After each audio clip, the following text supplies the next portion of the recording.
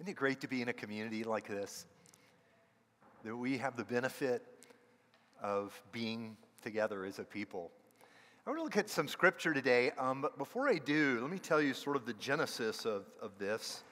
Before this past summer, the elders of the church sort of deputized about a dozen people to look at who we are as a church. Really three things: the community that we're in, who we are as a church, and what God says in His Word, with the goal of coming out and being able to say, okay, given this time and this community and we as a people, where is God calling us to go in the future as we look into 2017? And so I'm excited to share this with you because this is like the main part of understanding that message, that understanding of where I believe God is calling us. And I've chosen a really interesting book in the Bible to look at. This morning I'm going to read from the book of Ecclesiastes, and I'll try and explain sort of the message of this book, and especially of this passage that we're looking at as a direction to go together. If you'll follow along with me, this is the Word of God. Again, I saw something meaningless under the sun. There was a man all alone. He had neither son nor brother. There was no end to his toil, yet his eyes were not content with his wealth. For whom am I toiling? He asked. And why am I depriving myself of enjoyment? This too is meaningless, a miserable business. Two are better than one, because they have a good return for their labor. If either of them falls down, one can help the other up. But pity anyone who falls and has no one to help them up. Also, if two lie down together, they will keep warm. But how can one keep warm alone? Though one may be overpowered, two can defend themselves. A cord of 3 strands is not quickly broken. Let's pray together.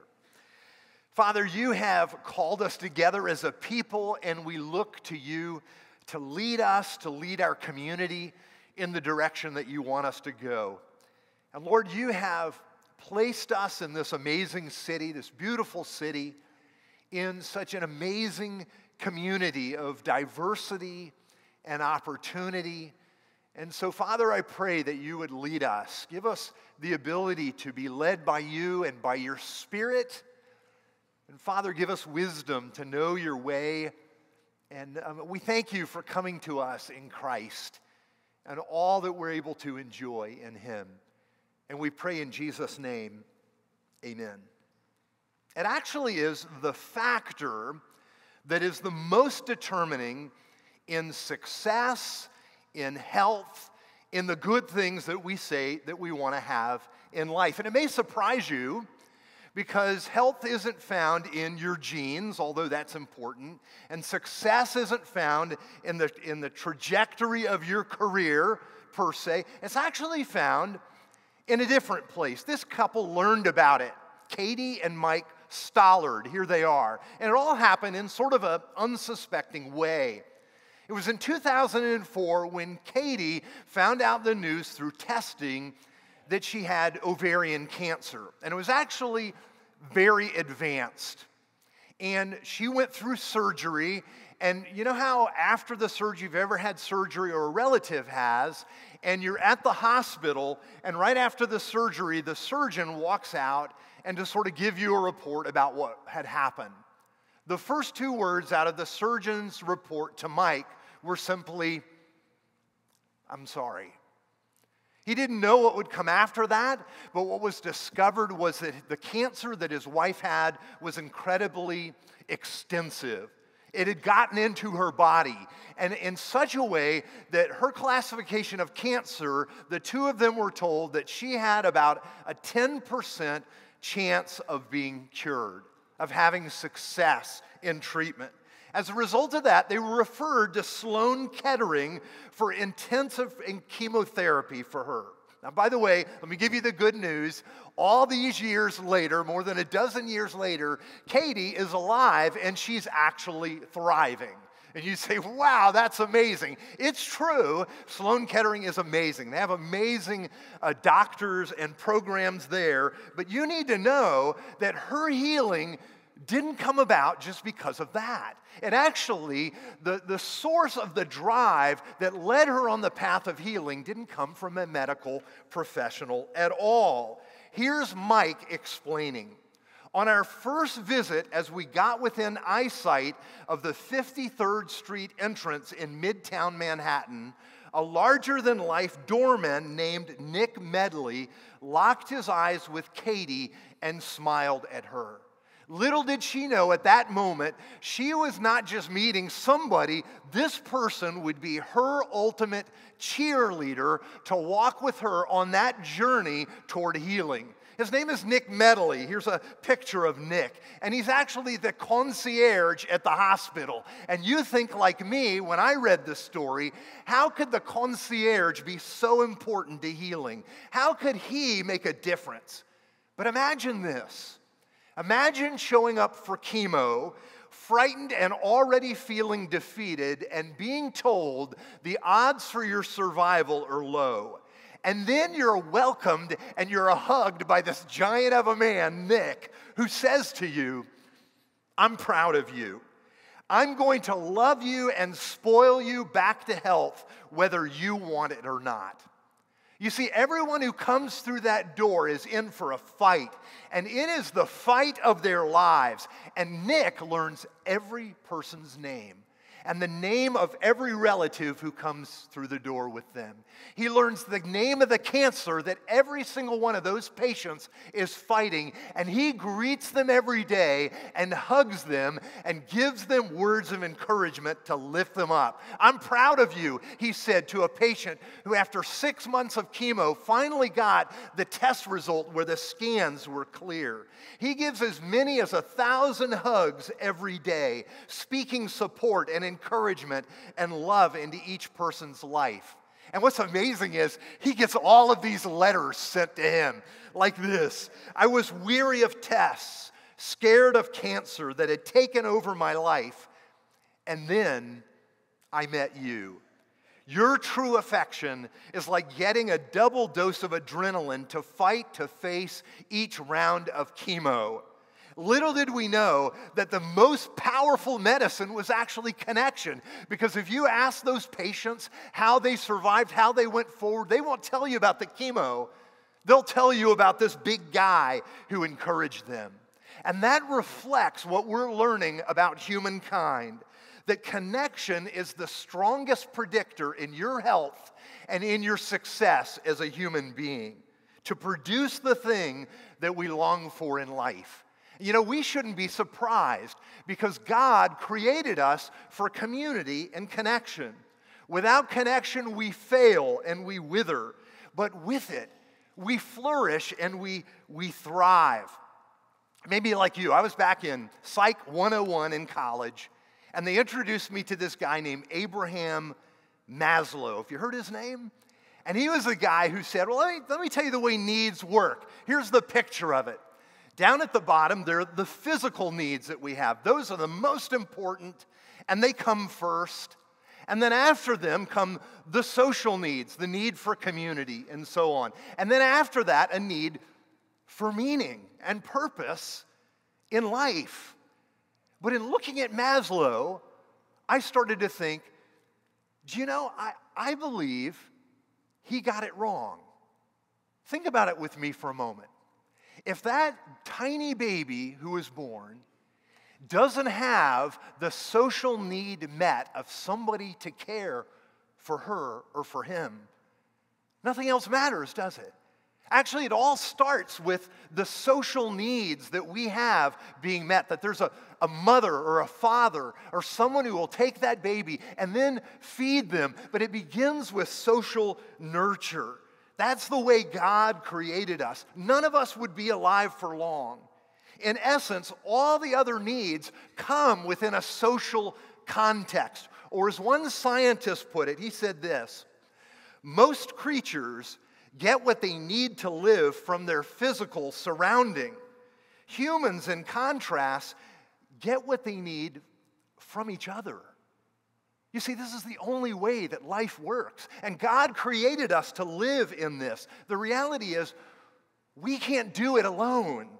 We are mutually dependent.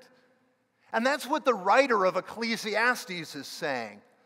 Again, I saw something meaningless under the sun.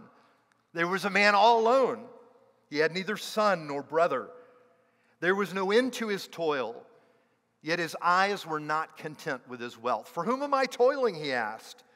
And why am I depriving myself of enjoyment? This too is meaningless, a miserable business. The writer says, can you imagine being utterly alone? Nobody to give or receive love? Could there be anything more meaningless than this? And here we are over 2,500, like 3,000 years later than this almost. And our studies are bearing this out. Some of the longest term studies of human flourishing, for example, the 10-year MacArthur study on aging, reach this conclusion. The number one reason for the demise, for the sickness of the older population is because of the sense of disconnection they feel as they're getting older. That it comes from that. Or the Harvard Grant study, it's one of the longest term studies ever done on human flourishing, measured warmth and connection of relationship and found that connection, quote, positively correlates with individual health, happiness, professional success, and longevity. But the reality is, we're not connecting. Our lives are busier than ever, and we feel farther apart than has ever been measured in history on this continent. Modern life is not giving us more time for each other, but in a way, more things that are pushing us away from each other. And the reality is that the good news of Christianity, the good news of the gospel, what Jesus came to do was to establish this new community of closeness, mutual respect, love, and sharing. And you see, we believe that we're called in a city like this to be used by God to end social isolation and disconnection that everybody feels, and to bring people into the love of Jesus Christ. And that's really what I want to talk about, and what our vision for Granada for the future is all about. Building these lasting connections in our broken world. Now, I chose this book, the book of Ecclesiastes, for this passage because the book of Ecclesiastes has sometimes it's been said this: if Jesus is the answer in Scripture, the question is this book. And repeatedly this book looks at every facet of life and asks the question, okay, can I find meaning there? Is that going to give me ultimate joy and purpose and meaning?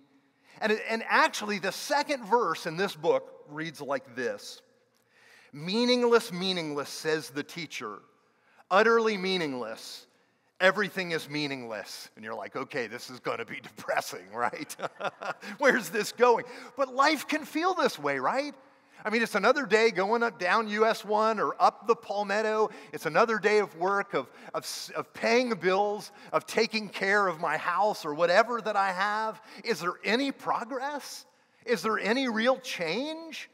All of us have felt this. You see, the teacher isn't being dishonest about the difficulties of life. And as we read through, he says, by the way, if you look at your work, if you thought that would give you the ultimate happiness, hopefully you've been working long enough that you've figured out it's not there. Or maybe, he says, you pursued all kinds of pleasure in your life, and you've invested yourself in that, and you've really sort of pushed that to the limit. And after doing that, you're really like, wow, I still haven't found it there. And so life is like this experimentation of finding the place, well, where is ultimate joy? And basically, the writer, as you're reading this, he says it's not to be found in any of those places. And so you're reading through the book, and you're like, okay, where's the good news? But listen to this moment. 2 are better than 1, because they have a good return for their labor. If either of them falls down, one can help the other up. But pity anyone who falls and has no one to help them up. Also, if 2 lie down together, they will keep warm. But how can one keep warm alone? Though one may be overpowered, two can defend themselves. So he says, in all of this work and all of the things we have to do, there's this amazing bright spot. What happens when people actually connect and share their lives with each other? This is what we are made for, helping each other, companionship, working together, intimacy. That's it. You know, in the ancient world, all of this was expected through your family. You know, you would be born into a family. You'd spend your whole life with the same people. You would often also work with them. They would help you, if you married, to choose your mate, and that family would just expand in that way. And yet, from the very beginning, and by the way, this happened because when God created the first person, he looked at Adam and he said, it's not good for this man to be alone. This isn't good. This isn't satisfactory. So he created another. And then the first two people start this family, but from the very beginning, this family is shattered by division and even murder. One brother killing another out of competition and out of envy. And the result, again, through our choices, is we're again alone. We live alone. We eat alone. We feel alone. And in the culture that we're living in now, this loneliness is epidemic. Chicago Tribune columnist Marla Paul confessed this in a recent editorial. This is what she said. "The loneliness saddens me. How did it happen that I could be 42 years old and not have enough friends? I think there are women out there who don't know how lonely they are." And when her column appeared, just letters started to pour in of people saying, I felt the same thing. Business executives, professors, working women and housewives, all sorts of people saying, I know what you feel because I feel it. One person actually said this, I've often felt that I'm standing outside looking in through the window of a party to which I was not invited. You ever feel that way? I mean, maybe you feel that way when you go on Facebook, right? Because it's like the ultimate window into everybody else's party. You're like, well, they're off having a vacation, and they're at the party, and I'm not there. And you're just sort of looking at all that, but you feel like you're looking in. And everybody has this feeling. So Jesus shows up, and this is what he says, I will not leave you as orphans. I will come to you. He gives us his presence, his spirit. He says, even though our families are divided, my goal is to create a new family that's not about success, not about competition, but it's about love and acceptance. And by the way, the end of verse 12 of that passage in Ecclesiastes says this, a cord of 3 strands is not quickly broken. Now I read that and I say, hold on a minute. You were just talking about 2 working, 2 lying down together, 2 helping each other up. Where did these 3 strands come from? Yes, the connecting cord is none other than God himself, who has the ability to bind us together in a way that our own human community can't do. This is this deeply bonded relationship. So that when Jesus shows up, you know what we're told in Scripture? That he is to be given the name Emmanuel because it means God with us. So the first thing that happens is God comes to you, and he comes to you personally as your loving Father. And we become his beloved children, bonded to him by love and the sacrifice of Jesus. So listen to the believers, how they saw themselves. But you are a chosen people, a royal priesthood, a holy nation, God's special possession. Isn't that beautiful? He's like, you're my precious. You're my special possession. That you may declare the praises of him who called you out of darkness into his wonderful light. Once you were not a people, but now you are the people of God. Once you had not received mercy, but now you have received mercy. You see, this is how we become a people. God loves us. We receive mercy. We need forgiveness. You see, the church, the people of God, couldn't come together because they figured it out and they were smarter, or there was something better about them that God would recognize them and receive them. They could come together because they were loved by God and they were brought into his family. Listen to a Christian theologian. The church itself is not made up of natural friends. It is made up of natural enemies. What binds us together is not common education, common race, common income levels, common politics, common nationality, common accents, common jobs, or anything else of that sort. Christians can come together because they have all been saved by Jesus Christ. In the light of the fact that they have all been loved by Jesus himself, they commit themselves to doing what he says, and he commands them to love one another. So he breaks down these walls of isolation, and he says, look, you're now me, you're my people, this possession of mine that I treasure.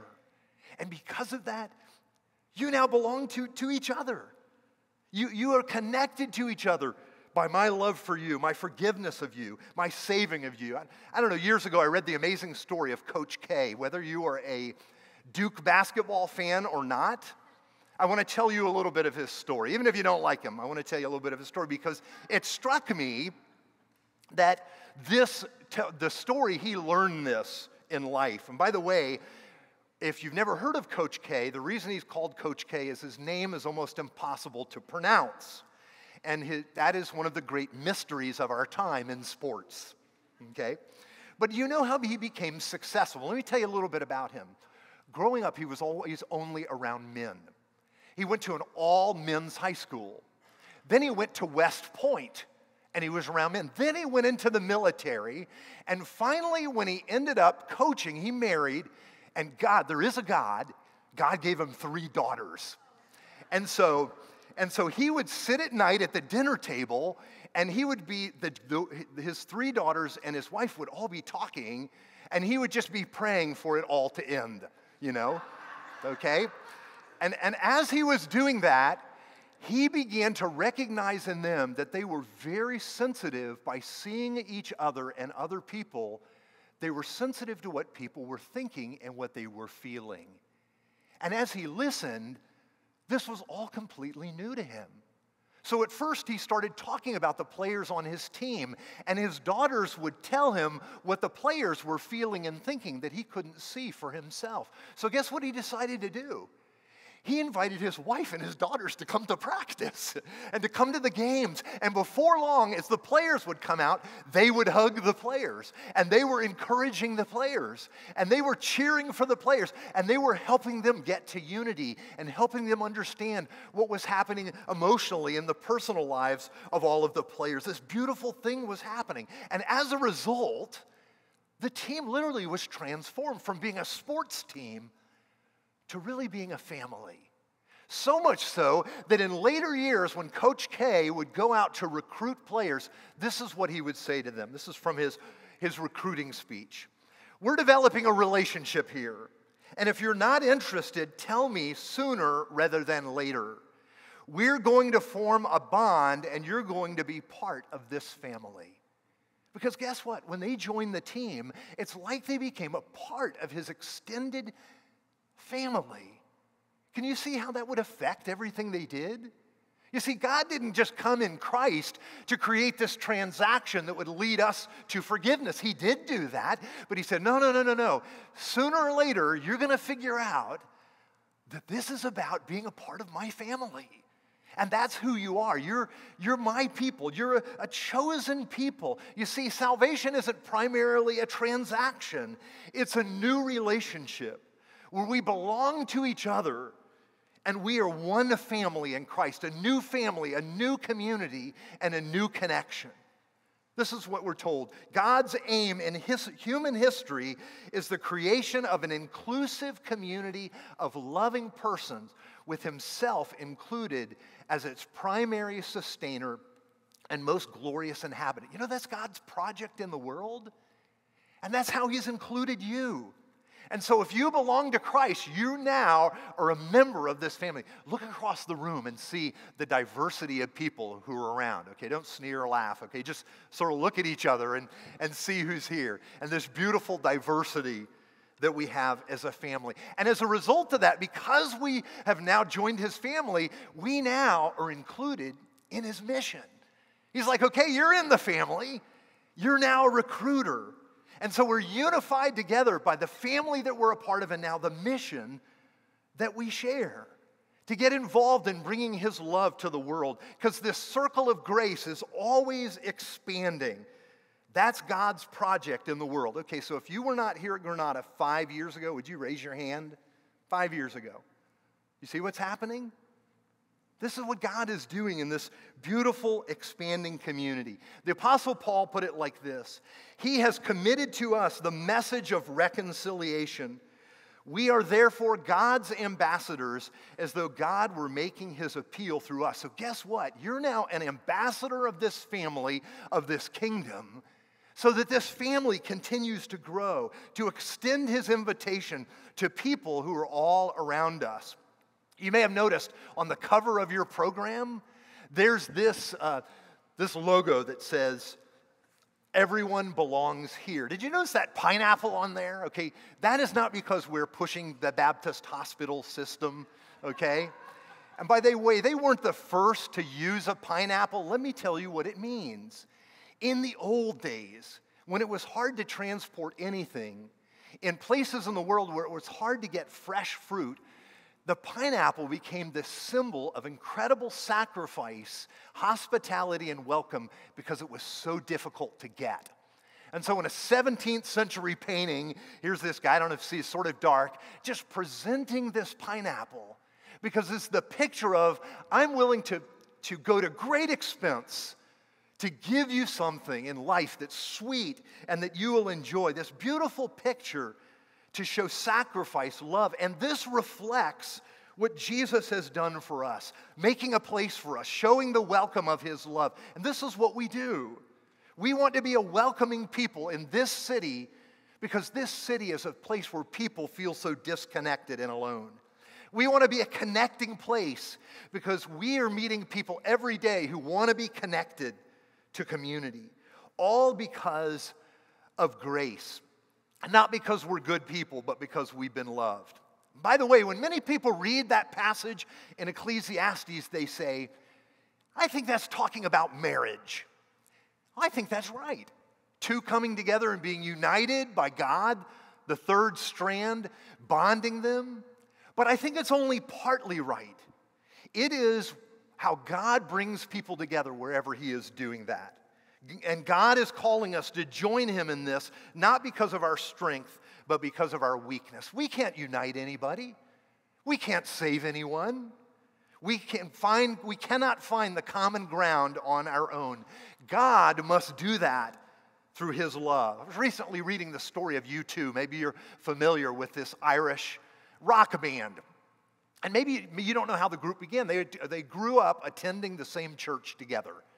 And as they first bonded as friends before they ever shared music. But as they shared music, the bond grew even more. You may know the members: Bono, Dave Evans, Adam Clayton, and Larry Mullen. And I share this because it's a beautiful story of community. Because as soon as they were ready to publish their first album, the record company came to Bono and said, "You've got to lose the drummer, because he isn't the kind of drummer that will work in a group like this. We don't want him." Literally, Bono said this: "There's no deal without Larry." In other words, we would rather stay together and not be successful than to be split apart and to find some kind of fame. You see, they realized that it required them to stay together. And their love for each other just reveals how close their bond is. Sort of the crystallizing event in their story for me that I've read is in the 1980s, they were actually touring the United States when in this country, everybody was debating whether we would have a new holiday celebrating the African American community, Dr. Martin Luther King Jr. Day. And the country was deeply divided over this, but U2, led by Bono, was totally supportive of it. He said he wanted to bring people together. And as he announced that, they were touring the country, and as a result, he received numerous death threats. One of them said this: "Don't play in Arizona. Don't play Arizona. If you do, don't play Pride." You may know that song as "In the Name of Love." "Because I will blow Bono's head off if that happens." So the FBI came to the band, And they said, we believe this is credible. And in the kind of crowd you draw, it would be easy to have a gun. It would be easy for this to happen. But they felt so committed to presenting the message that was in their music, they performed. They were frightened. Bono went on to sing In the Name of Love. Here's him telling what happened when he did. I just closed my eyes and I sang this middle verse, trying to concentrate and forget about this ugliness and just keep close to the beauty that's suggested in the song. I looked up at the end of the verse, and Adam was standing in front of me. It was one of those moments where you know what it means to be in a band. He opened his eyes, and his fellow bandmate had stood in front of him to take the bullet. And he said, you know, when you're in such a community, when a person is willing to sacrifice and lay down their life for you. When I read that story years ago, I thought that's the story of the gospel, isn't it? Of Jesus saying, you know what, I will stand in front of you and I will take whatever is coming out at you because I love you and I'm for you. And when that happens, and when it's happened to you, something happens in you to bond you to Him and to bond you to other people. The beauty of love. As part of that song says, you bring me back to life, and it's all in the name of love. Now let me tell you, these aren't the most talented musicians in the world. There are a lot more talented musicians if you're talking raw talent. But they have a mission and a message. And here's what Bono says. He says, I thank God on a daily basis for my life in you too, because not only did this job put my talents to use, it put my insecurities and weakness to use. And that's the miracle for me. Isn't that beautiful? He says, it's not about my strength. He says, I've learned because right here, even my weaknesses and insecurities are put to use. And I thought, that's the body of Christ, isn't it? You see, we do this not because we're better or because we're so secure or because we have everything figured out. We do this because one day a man stood in front of me and he said, I will take it so that you can be free and have life. And that life of freedom ends up being finding other people, loving other people, creating a community like this. I love you guys so much. I love our church and what God is doing among us. But do we know what that is? And do we feel and see ourselves as a part of that mission to share the love of Jesus? You see, we share together in one mission, expanding the circle of grace. And so I want to ask this. What if, like Nick, on 53rd Street, out in front of the place where cancer patients are coming, what if you were the person in Miami who is afraid because they're coming to a new city, or they don't have the connection of friendship or family yet? What if you were the person who greeted them and welcomed them and said, I'm so glad you're here. There's a community. Everybody belongs here. You're welcome. I want you to be a part of our community. And you are able to do that because you've been so loved by Christ. Father, thank you for what you've done for us in Jesus and the beauty of the gospel. And Lord, that you do work through our insecurities and our weakness. Father, there's sometimes we're in the city in which there's so many people we don't know. It can be frightening or just overwhelming or numbing.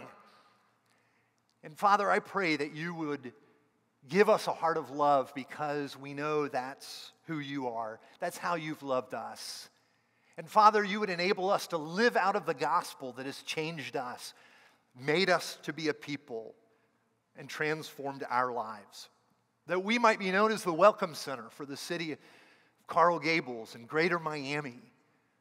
And a part of that welcome would flow from your love and your grace. Father, thank you for uniting us and bringing us together, and giving us a family and a sense of purpose in what we do. And we thank you and pray in Jesus' name. Amen. Now, I want to take just a couple minutes to talk about, there's a smaller brochure that you received with the program that you had. It's a little square one. If you'd pull that out, I want to talk about what Worth was speaking of. And that's everyone belongs here. This is the emphasis and the vision that we want to have moving forward. Now, when we had a time to greet, did you guys get to share some stories about how you came here? And how was that first moment to be a part of this? I bet there was a lot of different answers to that question. So this morning I got to speak with Tirso, who was our deacon setting up in the morning. And for him, it was just kind of like just a slow-moving thing. He had been a part of the city for a long time. He knew of Granada through other different ways. And a time of change came in his life, and he was looking for a church. And he said, well, I've heard of Granada. Let's go there.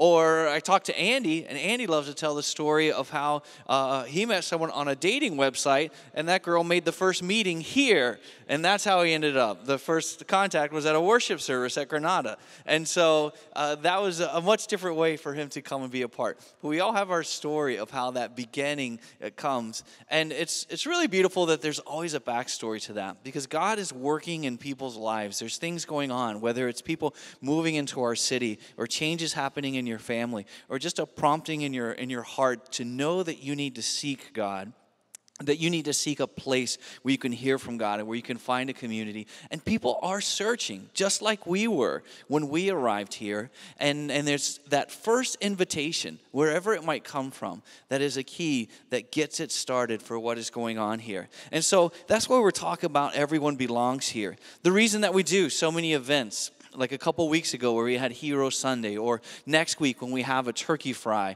or we have 3 or 4 Christmas celebrations going on in December, and we do food trucks, and we just do all kinds of things. There's a value in it for us to spend time together, enjoying one another, and that's important to us. But it's also just very important for us that we give you more opportunities that make it easy to invite someone and say, come and be a part of my family. Come and be a part of my church. You're going to be welcome here. You're going to be received here. You can enjoy it. It's a great place for you to grow. Because our goal for that is for anyone in our city to know that they could be here and that they can hear from God and they can grow in their relationship with God. And so that's why we say everyone belongs here. Now, it's not that we need more people here that we're saying that. Because we could be very content with our community group. Or you could say, I come to worship services, I like them. This is good for me. This is good for my family. My kids have a good time. My youth are taken care of. This is a good place for me.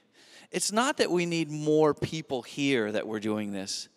It's that because there are more people who need to be here is why we do that. Is that surrounding us in our city and friends of ours and our family members and people around who are driving by or who are moving into the city, they need this same beautiful community that you've been able to experience. They need to have the same place that you have, to be able to come and to be encouraged and taught and to listen. They need to come and be a part of your life, and to have encouragement from you through their rough times, and to be able to celebrate with you. And their children need to be a part of our children's ministry, where they can continue to grow and learn. You see, it's not just because we need more people here. It's because people need to be here. God is working in their lives and bringing them to that point, and He's sending them here, and we want to be ready for that. There's a great story in 2 Kings chapter 7. Now, in 2 Kings, what was happening in this story in the Old Testament is that an enemy of God's people had come, and they had surrounded the city, and they were doing a siege where they just camped the armies all around, and they were going to wait till the city just starved to death, and they would just go in and take it and never even have to battle. And so as this progressed, the city was just crumbling. It was chaos as people began to starve and all the things that came from that. And there was 4 lepers who lived outside of the city because they were kicked out. And as the lepers sat there, they said, look, we're going to die anyway. So we could either starve to death right here, or what if we go to the enemy and maybe they'll have mercy on us? Maybe they'll feed us a last meal. Maybe it'll work out. And so they decide to go and head out to the enemy's camp. And what they didn't know was that in that night, God had provided a miracle. He had sent a rushing sound that sounded like a chariots and an invading army. And in the minds of that enemy camp, they got spooked and they left. And they evacuated their tents for fear of their life. And they left all their food and they left all their possessions behind. And so these 4 lepers show up to this camp, and they just start rejoicing. It says they go from tent to tent, eating the food, drinking the drink, taking up all the gold and all the stuff like that, and they're just living it up. So I could just picture these poor, skinny men just going around and got like a big turkey leg in their hand and, a gold goblet full of, and they're just drinking and enjoying it up. And finally, one of them has this epiphany. He goes, it's not good what we're doing. Today is a day of good news. We have to go back and tell everyone else that the siege has ended and that they can have all of these things that we have. You see, that is where we are. God has blessed you with a wonderful church. God has given you hope and forgiveness and love, that He has restored you and He has brought you to this place. And now as you sit in that joy, you have to say, you know what? There's other people who need this. I have to make room for someone else to come and be a part of this. I have to prepare the way for those who are still starving in the city that need to come and partake of the blessings of the miracle of what God is doing. And that is why we have to be prepared for this. Everyone belongs here. I think another great example of this is Isabel and Oleg Oten became members here, and they were invited by the Hoffmeyers, who are over here. So they invited them, and they were as young professionals and working in public relations and lawyers. And now each family has 3 kids who have been baptized and are in our nursery and in our toddler thing. So our church is growing through invitation, and our church is growing through new life being born in it. And so we want to invest in our children's ministry. That is such a vibrant, growing part of Granada. We have so many young families. As many of you are here, and your children are now worshiping over in other areas and learning about God and being taken care of by other people. That we want to invest more in that. We want to add staff members so that it could grow. We want to take, if you've been upstairs where the elementary kids meet, we haven't been able to renovate that in a long time. So we're going to transform that so that they can enjoy learning about God and His grace in an environment where it's interactive and it's imaginative. Some of you got to see on Hero Sunday a couple weeks ago how many of our parents were dressed up as Bible characters and taught the kids, and how much fun they had meeting and experiencing that. We want that to be a norm on Sundays where it's alive for them and it's fun and it's exciting. So we have to invest in that way so that our children belong here and they are happy as well. Now, I want to show you guys a video that we've recently made so that it can kind of tell this message that I've told to you in a better way. So if you watch this.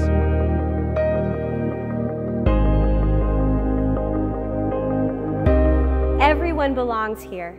Granada is a church with people from 40 different nations, spanning 4 generations. It's a beautiful sample of the diversity and vibrancy in Miami. Life can be a struggle. It's hard to make friends away from home and to keep up with expectations. We just want to be accepted for who we are and to take time to hear from God. So this is a place where you can be yourself, where you can find your identity in Christ, and you can build lasting relationships with people who understand what life is like in Miami. As you plan to come and visit us on a Sunday, let's take you on a quick tour. Granada is a place for children. We provide engaging programs for infants through high schoolers, and our staff and parents create fun activities to teach children about God. We maintain a safe environment where children are accepted and appreciated for who they are. Relationships are the most important part of our lives. We create a space where you can have a meal or share a cup of coffee and talk about our lives. Our worship services have beautiful music to inspire and motivate you. We focus our teaching on the love and grace of God and how our relationship with Him changes our whole perspective on life. The 9:30 service honors tradition with choir, anthems, and creeds. And the 11:11 has a casual atmosphere with a variety of music styles and family activities. So if you've moved to Miami and are looking for a place to connect, or maybe you've been away from church for a long time and you want a fresh start, we want you to know that you belong here.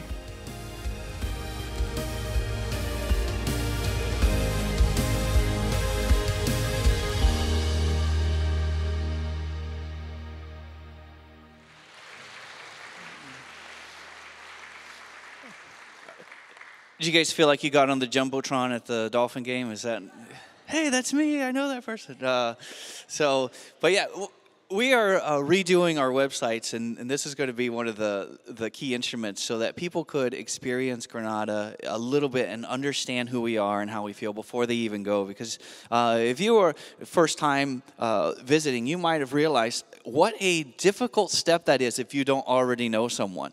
You know, it's like, what's this place going to be like? Who's going to be there? What's going to happen? And we had our family that attends in the earlier service, the Schumachers, and they moved here to start to work at University of Miami. And the way that they decided to become a part of Granada is that they go to the website and just say, hey, we're looking for a church. What do we do?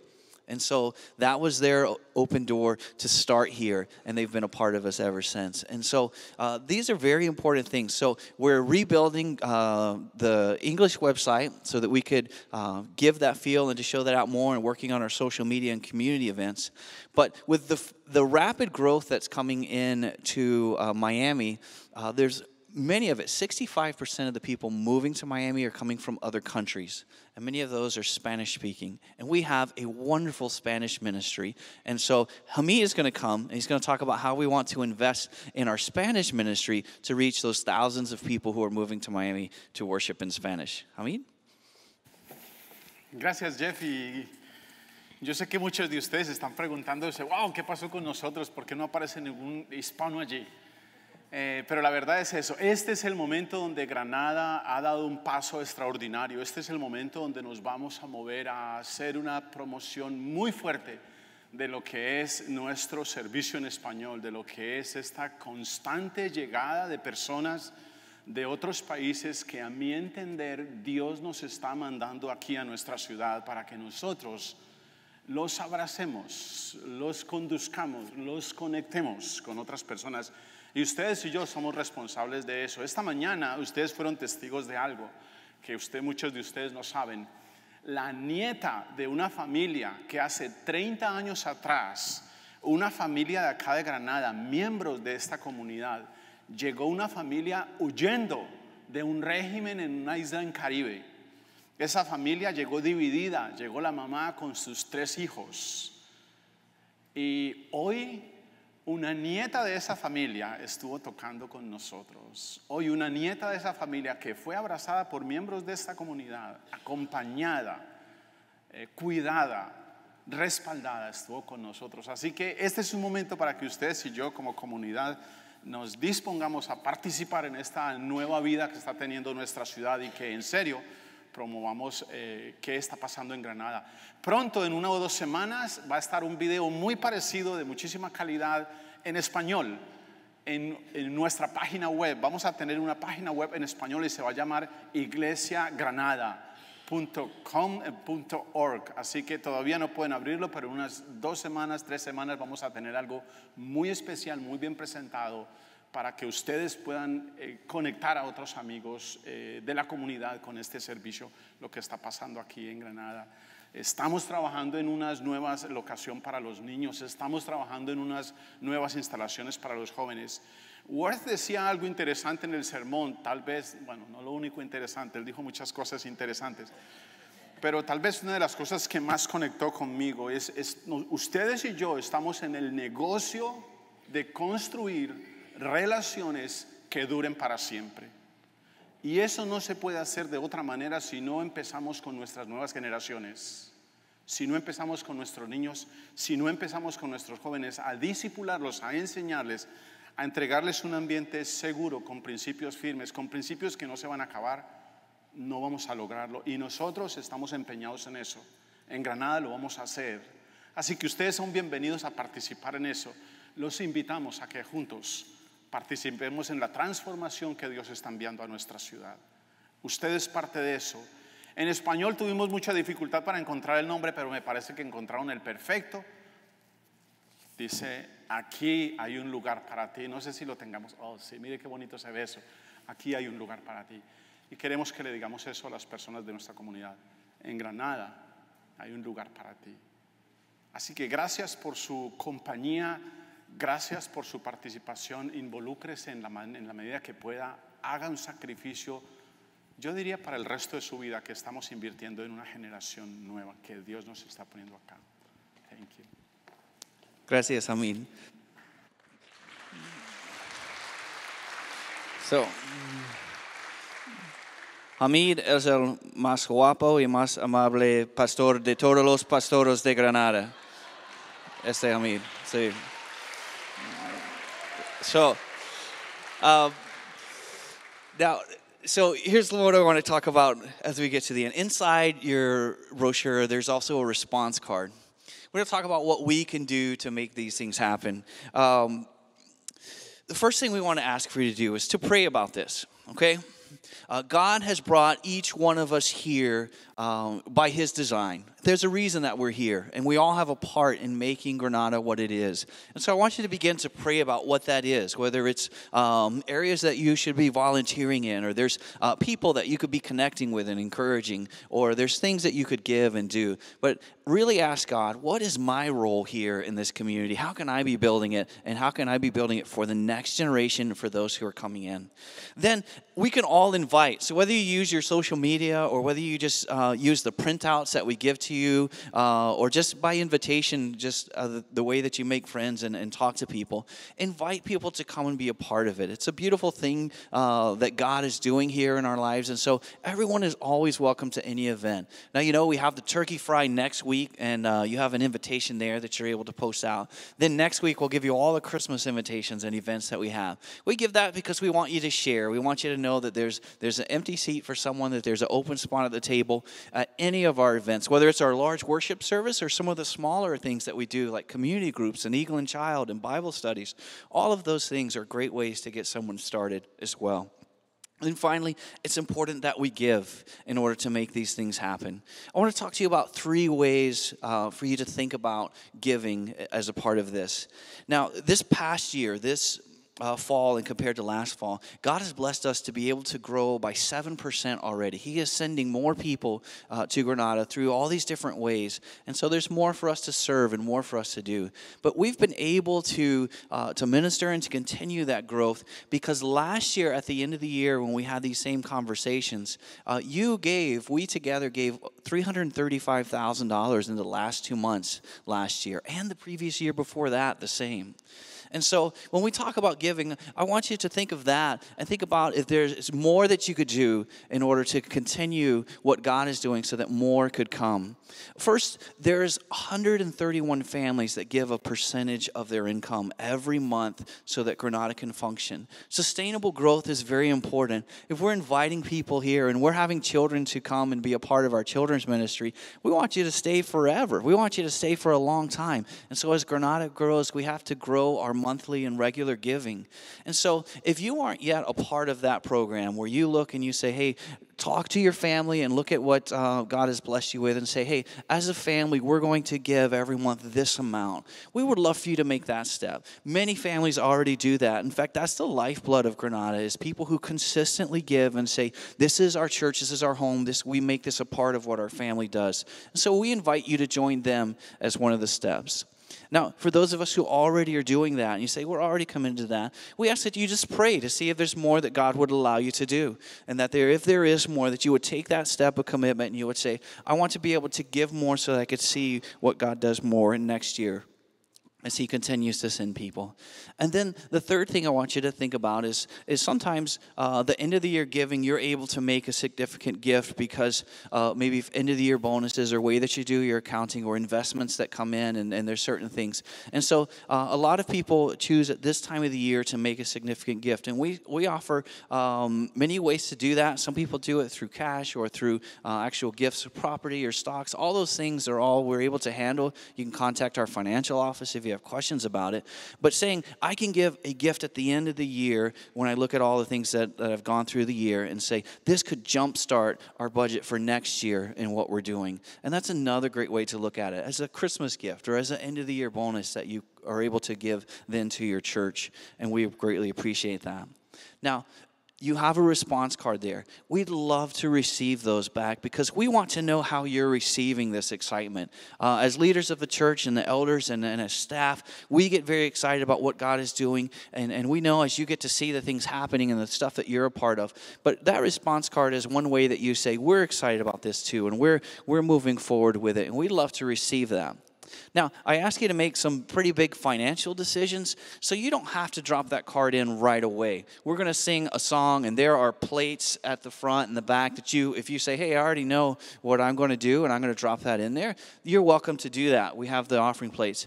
But for many of you, I've asked you to talk about like a long-term commitment, and you need to go home and talk to your family, or you need to look over things. So you're not pressured to respond right away, but we would like to hear that response sometime. So you can mail it back in, or any of the next worship services you attend, you could just come and drop it off inside that envelope in the offering plate.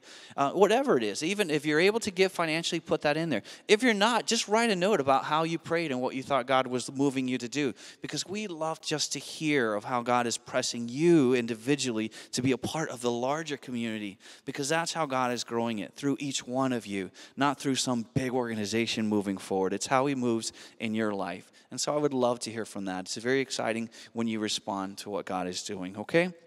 The last thing I want to say before the band comes up, this is from Ephesians chapter 3, verse 20. And it's the verse that is summarized on the back of your brochure. It says, now to him who's able to do immeasurably more than all we can ask or imagine, according to his power that's at work within us, to him be glory in the church and in Christ Jesus throughout all generations, forever and ever. Amen. Band, would you guys come?